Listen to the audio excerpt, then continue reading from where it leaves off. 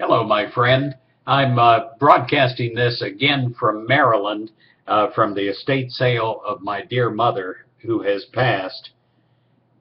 I want to share with you a Bible quote that literally changed my life, and I rely on it often. I'm relying on it now in making decisions on what to do. In 1 Corinthians 2:16, it says, "We have the mind of Christ." Thank God. Thank God that I do not just have Chris Chenoweth's mind to rely upon, because often I don't have a clue of how to proceed or what to do. But I can call on a higher mind. So can you. You have the mind of Christ. See, no matter what your occupation, no matter what your interests may be, no matter what you need to learn or to grasp, the all-knowing Christ is within you. The Christ will instruct, the Christ will inspire, the Christ will fortify you.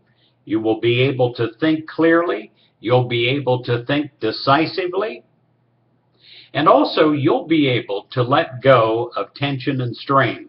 When you're just trapped in human mind, that's all there is, and it accelerates. You're able to invite new ideas, right ideas, needed ideas to flow freely in you and easily into your mind.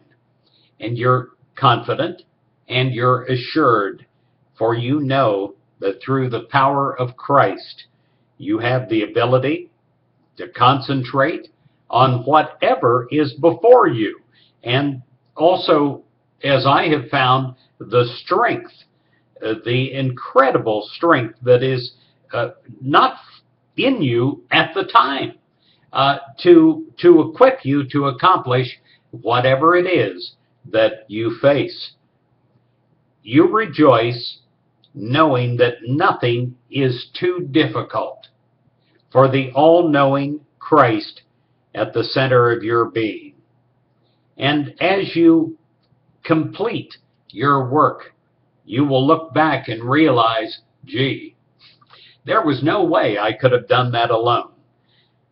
You're attuned constantly to the wisdom of the Christ. The indwelling Christ is your power of comprehension. The indwelling Christ is your power of concentration. The indwelling Christ is your power of perfect expression. I wish you all good things in your life, and I pray that you discover the real power that is within you, and that is that you do have, as a gift to children of God everywhere, the mind of Christ.